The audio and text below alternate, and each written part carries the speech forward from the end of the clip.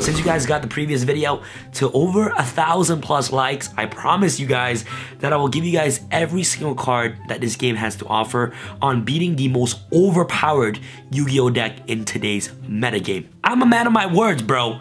If I say I'm gonna do something, I'm gonna do it. So today we're gonna be breaking down the best cards against Mystic Mind. So you know what, before that, if you guys can give this video to 2,000+ likes, I'm gonna jump off this window right here.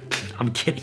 Obviously, I'm not gonna do that. Why would you guys wanna see me hurt myself? That's just a terrible thing. Like, what is wrong with you? Let me explain to you guys what this card does real quick. So it's a field spell that reads, opponent controls more monster than you do. Your opponent cannot attack or activate monster effect. If you control more monster than your opponent, you cannot activate monster effect or declare an attack. And once per turn during the end phase, if you and your opponent control the same number of monsters, destroy this card. So just a quick note, if your opponent controls 0 monsters and you control 0 monsters, Mystic Mind will get destroyed. So the whole idea behind Mystic Mind is to lock your opponent from being unable to attack and at the same time activate monster effect. The deck's entire strategy is to also burn your opponent's life points to death with burn cards like Just Desert, Secret Barrel, Secret Blast, Ring of Destruction, Wave Motion Cannon, you guys name it. The deck is literally Chain Burn 2.0 with the new addition to Mystic Mind. So with Mystic Mind being included in the deck just got even more powerful than it already is. So the first category that I'm going to talk to you guys about is the removal category. How can we effectively remove this card while it's on the field? So the best ways to actually remove Mystic Mind is using cards like Mystical Space Typhoon.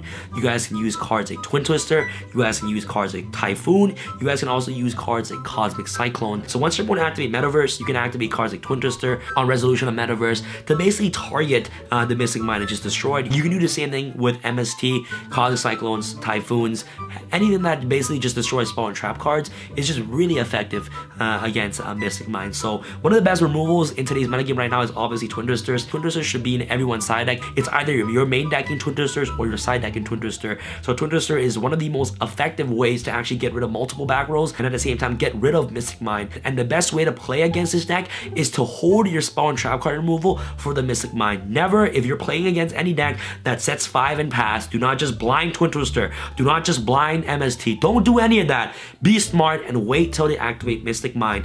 Then chain Twin Twister to just kill, you know, Mystic Mind and also one of their back rolls on the side of the field, which is really good. So that's some of the cool removal cards that you guys can actually use to play against this deck. So the next category I want to talk about is how can we prevent Mystic Mind in general from being activated. So the best way to actually prevent Mystic Mind from being activated is using cards like Red Reboot. On your opponent's turn, once they activate Metaverse, chain Red Reboot, Metaverse will get negated, and at the same time, all their other trap cards in their back row will get negated as well. But the thing about Red Reboot is that you have to game them that turn.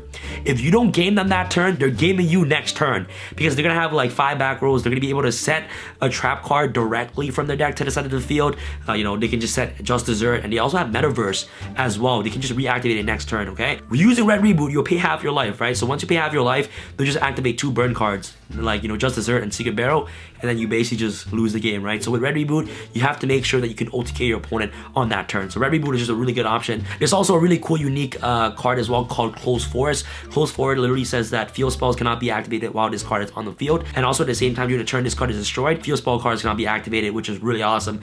If you guys want, you guys can also side deck cards like Prohibition. Prohibition is also a really good card. Activate Prohibition, call Mystic Mind. Your opponent is unable to activate Mystic Mind off Metaverse, things like that, which is really awesome. And at the same time, Prohibition can just cover a vast variety of decks. You guys can call Gazelle in a Salmon Great matchup. You can call Servant against Pendulums. You can do whatever you guys want. You can even call Nightmare Mermaid against Orcus. Like, it's so good, right? The card is just very versatile. The next card I want to talk about is Denko Sekka. A lot of people can actually incorporate Denko Sekka into their deck, especially Pendulums, because they don't have to rely on their normal summon at all, right? So Pendulums, you guys should definitely side 3 Denko Sekkas from now on. Obviously, Mystic Mind players aren't dumb. No one is ever going to activate Metaverse on standby phase. No one's going to do that. Because if you activate Metaverse on standby phase, all you got to do is just end your turn. Like, don't summon a monster, just end your turn. And then Mystic Mind will get destroyed. In yesterday's video, a lot of people were like, Sam, why didn't you just chain Metaverse on the Pendulum scale? If I chain Metaverse on the Pendulum scale, they'll just end their turn. And then, since we control 0 monsters, Mystic Mind will get destroyed, right? So the best way to activate Metaverse is when they summon a monster. In Pendulums, you guys have a very upper advantage by just dropping Denko Sekka like it's hot. At the same time, Denko Sekka covers a vast variety of decks. It's really good against True Dracos, it's really good against Salmon Greats, really good against back row heavy decks, Guy Strikers. Denko Sekka just covers a lot of matchups. If you guys decide Denko Sekka, I'll recommend you guys siding her. The next card I'd like to talk about is Anti-Spell Fragrance. You guys probably never even knew that Anti-Spell Fragrance is really good against Mystic Mind. The reason why Anti-Spell Fragrance is just so good is because one, if you can flip Anti-Spell, all the draw cards in the Mystic Mind deck is just dead, okay? It's dead. They can't use Extravagance, they can't use Demise, they can't use Duality, and most importantly, they can't activate Mystic Mind. They have to set the Mystic Mind, okay, before activating it. Two, it stops Metaverse. Anti-Spell stop Metaverse, and what I mean by this is that if you use Anti-Spell Fragrance, they have to use Metaverse's effect to add the card to the hand, okay? They need to add Mystic Mind to the hand because they can't directly activate Mystic Mind directly from the deck, because Anti-Spell says that before either player can activate a spell card, they have to set it the turn before. Can't activate Mystic Mind directly from the deck because Anti-Spell is on the field. So they have to add Mystic Mind to the hand, so once they add it to the hand, they have to set it again before activating it, which is insane, right? So with Anti-Spell, it takes Metaverse 3 turns for Mystic Mind to resolve. That's broken. By the third turn, your opponent won't have a turn. You're already gonna win. Solomon Great's OTK like it's nothing, and you also got Helio to bounce back each back row into the deck. Yo, like, the Mystic Mind player is not going to survive 3 turns if you activate Anti-Spell. So Anti-Spell Fragrance is the best card against this deck. You guys probably didn't even know that. And shout out to my boy Abdul for telling me that. That's insane. Anti-Spell wrecks Mystic Mind and also wrecks Metaverse. It's ridiculous. Like, it's so good. So good. Anti-Spell Fragrance, if you can side it, make sure you guys side it. And at the same time, it covers a vast variety of decks. Not only does it stop the Mystic Mind matchup, but it also stops the Skystriker matchup and also wrecks Pendulum as a whole. So if you guys have the ability to side Anti-Spell, I would definitely recommend you guys siding 3 of those things. Some of the ways you guys can actually prevent Mystic Mind from being activated is ashing the Metaverse. You can ash the Metaverse because Metaverse has 2 effects. One's to activate it and also one to add to hand. So since both are in one effect, you can easily just Ash Blossom your opponent on the Metaverse, right? Which is really good. So those are 2 categories that you guys can definitely use to get you guys some ideas on what you guys can actually side against this deck. There's also cards that give your opponent monsters like Black Garden. You know, you can give your opponent more monsters with Black Garden, because at the same time, Black Garden, whenever you summon a monster, your opponent will also get a token, right? So at the end phase, since you control the same amount of monsters, Mystic Mind will get destroyed. But Black Garden is not practical. Like, it's not a practical card to side. Like, you know what I mean? Like, I want to give you guys the most practical ways to actually beat this deck. No one is going to side Black Garden. Even though it can potentially stop Mystic Mind, no one's going to side it. Like, why waste 3 extra side deck spots for Black Garden?